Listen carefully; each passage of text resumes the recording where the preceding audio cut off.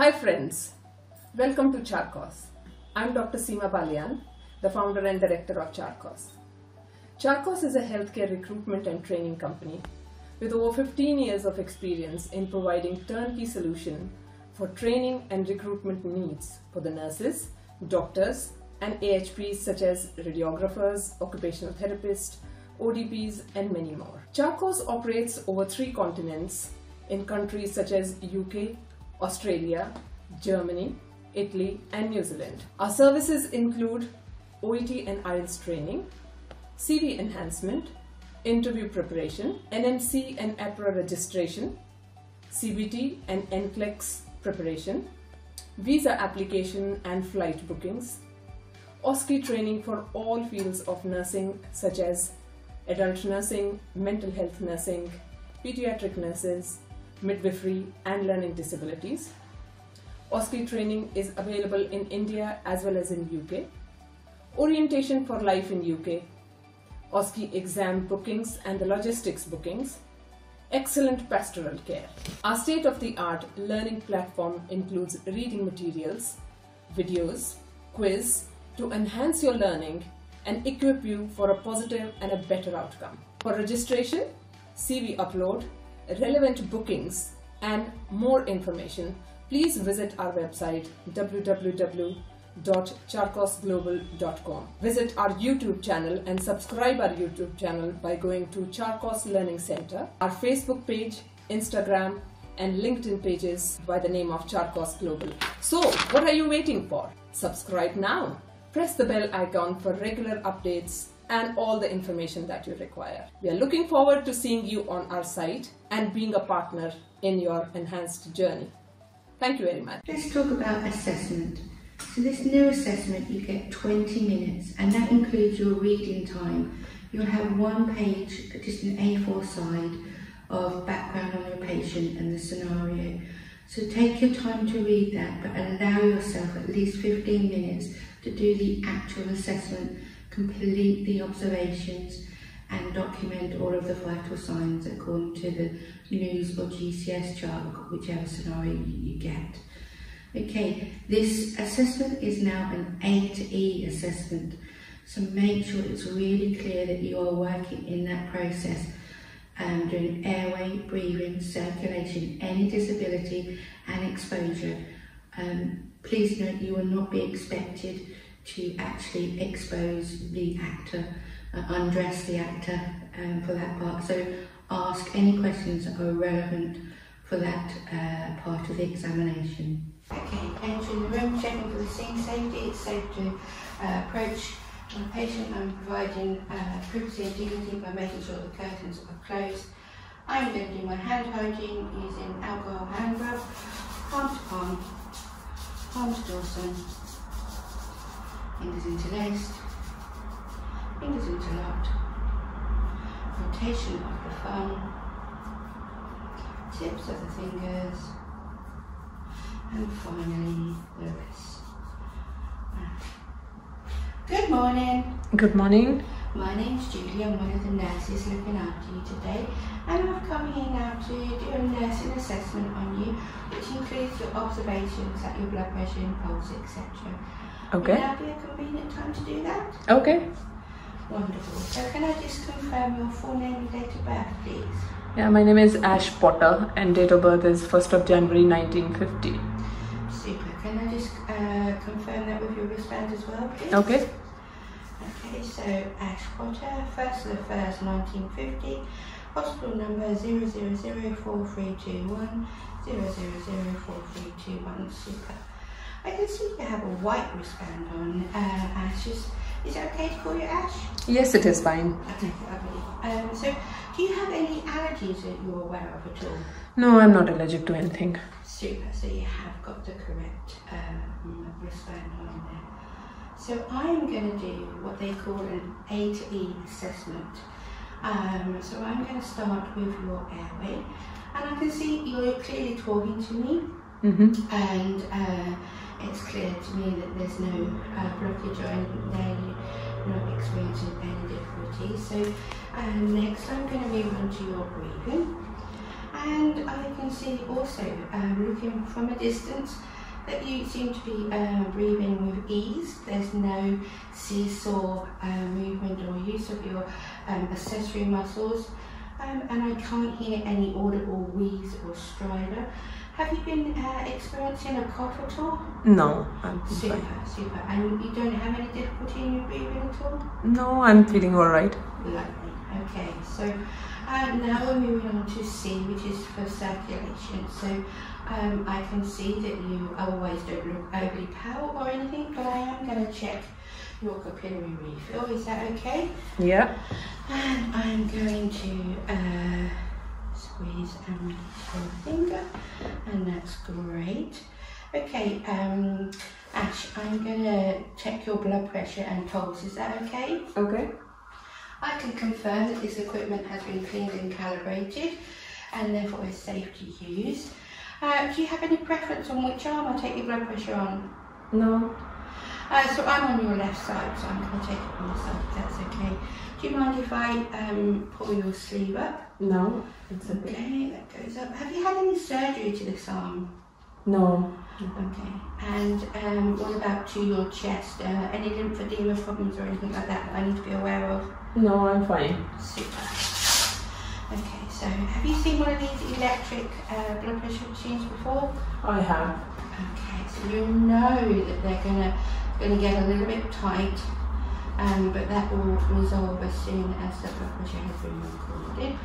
So I'm making sure that that goes around 80% of your upper arm, and that I have positioned the wire in line with your artery, and that there's 2 to 3 centimeters space above the anticuticle fossa.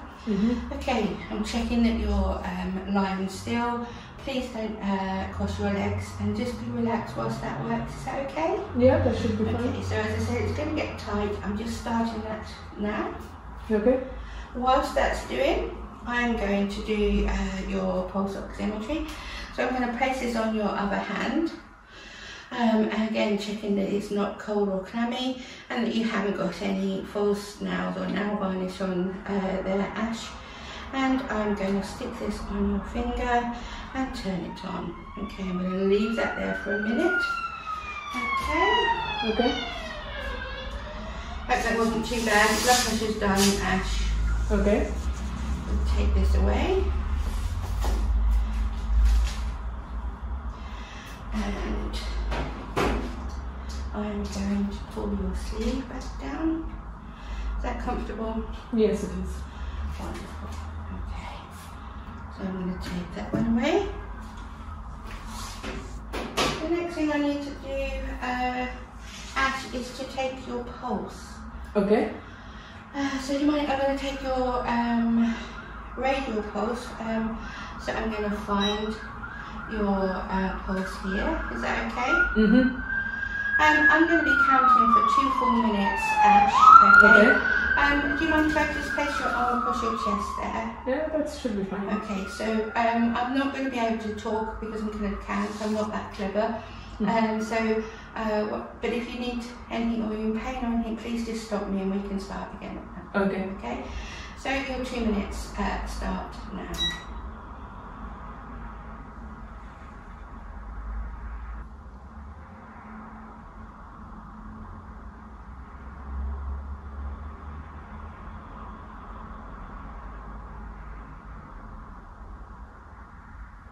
Wonderful, thank you, Ash. That's the 2 minutes completed.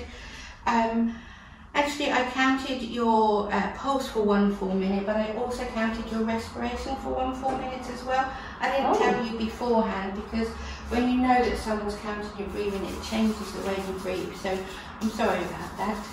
It's okay. Okay, so I am just going to document these results before I move on.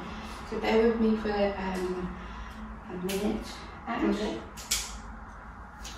Okay, so we have here a news chart, and your name, date of birth and date of admission is here, and I'm going to put today's date, and it is 10 o'clock.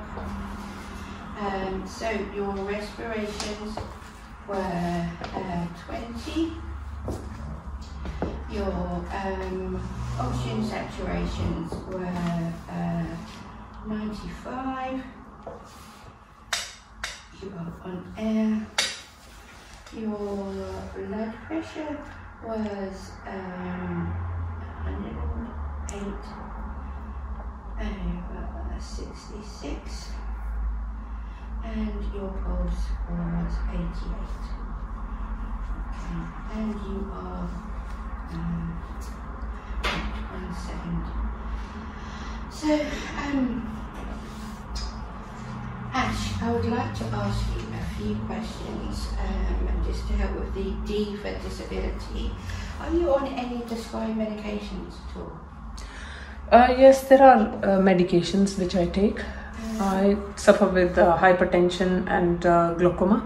Okay. So have you taken what you're due to have had so far today? yes, I have taken my blood pressure medicine and my eye drops.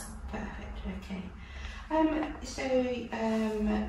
Blood pressure and glaucoma. Please, Ash, can you tell me, do you have any other problems with your heart or epilepsy or diabetes, anything like that? No, I'm okay otherwise. You're otherwise fit. Okay. Yeah. Can I ask, how have you been eating and drinking since you've been home? So as you know that I had this operation. So since the operation I am not eating very well because I'm suffering with constipation as well. Okay. Although, so how long yeah. since you've had your bowels open?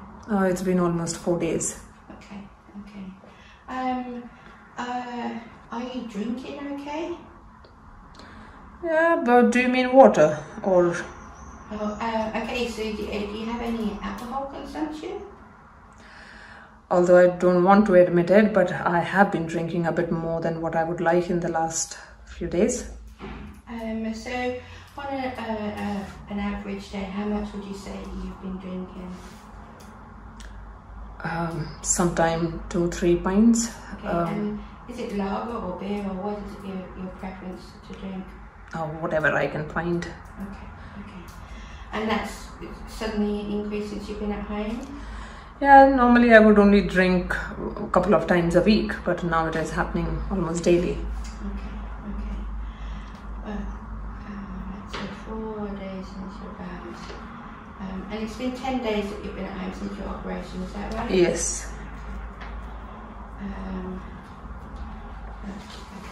So the last thing I need to do there is I need to confirm that you are alert, you are not confused, you're not unresponsive or slow to respond in any way. I would like to take your temperature as your final observation. So have you seen one of these machines before? This I have. Ear. Yeah. Okay. So can I ask, do you have any hearing aids at all? No, I don't wear any hearing aids. Okay, and have you had any ear infections or any problems with your ears at all? No. Are you happy for me to do your left ear? Yeah, that's fine. Okay, so I'm just taking a look. I've put a clean cap on and I'm going to put this in your ear and it's going to beep. Okay, super, wonderful. And I'm going to dispose of that in the chemical waste. And in my hand ID.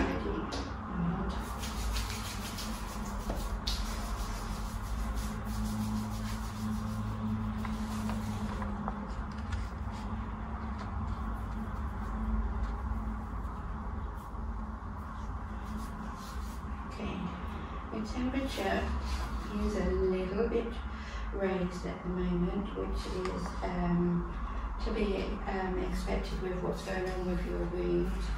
And whilst I'm talking about your wound, I would like to have a look at your wound, if that's at all possible.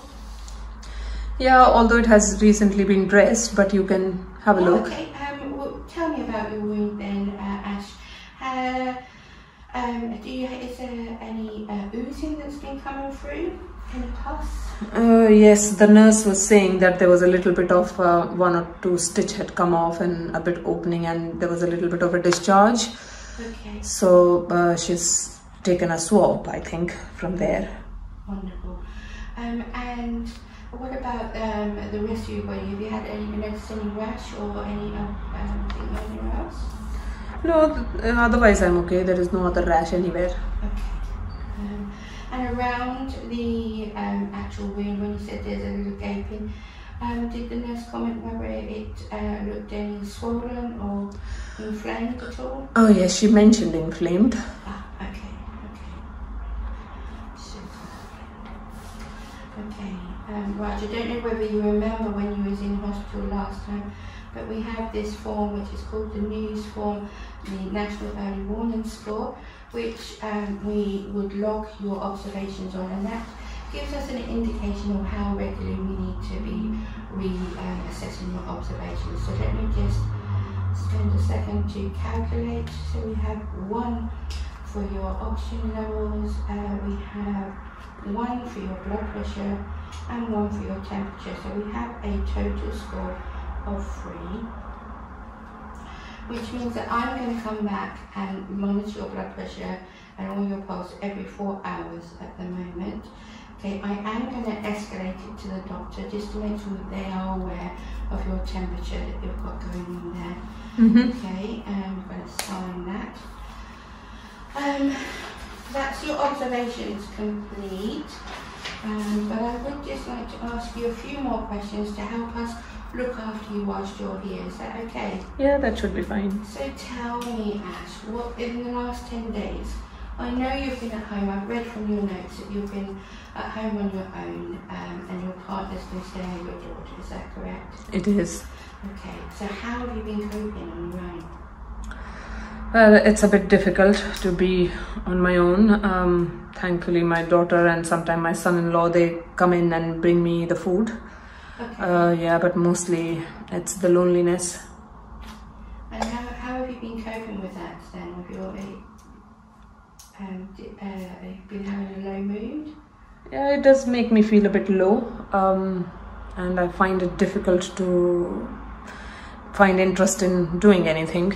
So do you find that you've lost concentration, perhaps if you're trying to read or watch a TV program or something, are you able to concentrate on it? Yeah, I do try, but sometimes it is difficult, especially when I start thinking about what has been going on. Yeah, although I try my best to keep myself engaged. You've got a lot going on at the moment, Ash. You've had a big operation and you've got a lot with the diagnosis and everything that you've been given. So you really do need to have access to someone that you can talk to and to share this so that you can help get through this. Would you class yourself as a religious man at all? I don't particularly, but I am not religious, so yeah. Okay, I just wanted to let you know that if you wanted to talk to someone other than us, the staff, which obviously we're here to support you all the way, and sometimes it doesn't feel comfortable to talk to us or even your partner or your daughter, etc. If you want someone outside of this circle to talk to, we do have a multidisciplinary, multiple faith chaplaincy available here that will just come and talk to you so you can discuss, rant, do whatever you want if you open. So I just wanted to let you know that there was someone here if you wanted to do that. Okay, thank you. So can I just ask some more specific questions about your physical capabilities? Okay. So since you've been home in the last 10 days, have you noticed any difference in your ability to complete your personal hygiene? Yes, it has been more difficult, more because of the pain and because of the operation wound and all that thing. So I do find it a bit challenging, but I am managing. Okay, so you mentioned pain there. Can I ask you to rate your pain? If you was to say that no pain would be 0 and 10 would be the worst pain imaginable, where would you rate your pain right now? Maybe around 7 sometimes, but sometimes less. After medication, it comes down to Okay. 4 or 5. And so what's the best it can get once the medication's kicked in? Oh, majority of the time it is around 3. Okay. Have you had any analgesia recently, do you know? Not since morning. I have not taken anything. Okay. I will double check your chart and see if there's anything I can give you.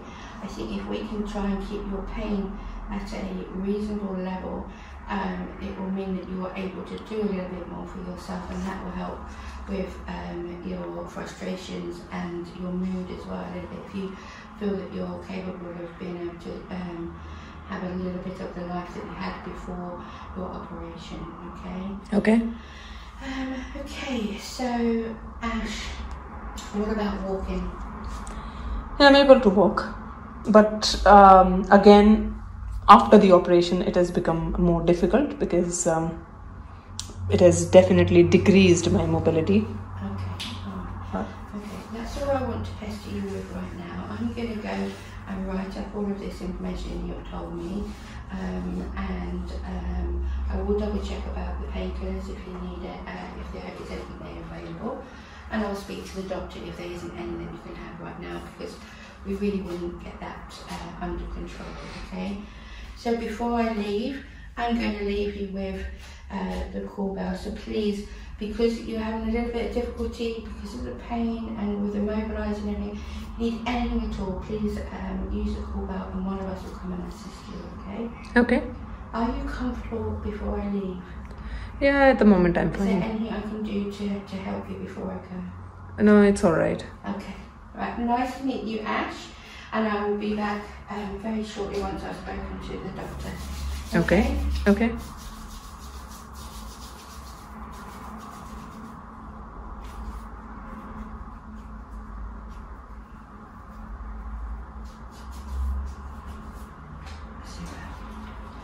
Open the curtain so you can see.